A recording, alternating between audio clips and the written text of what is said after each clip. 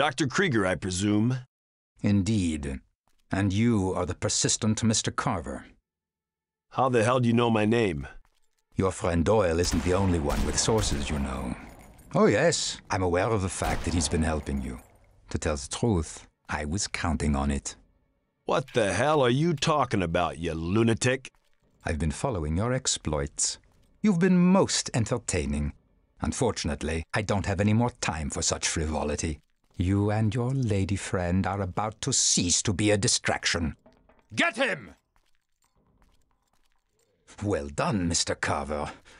But you see, I've been working with a serum myself lately. I'm sure you'll be as pleased with the results as I am. You're every bit the freak I thought you'd be. Ah! Jack, my old friend, I really must thank you for all of your help. I couldn't have pulled it off without you.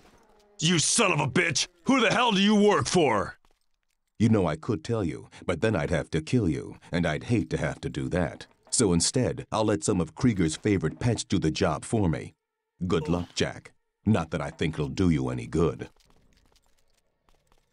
I must say, I'm impressed. Oh, Jack, one more thing.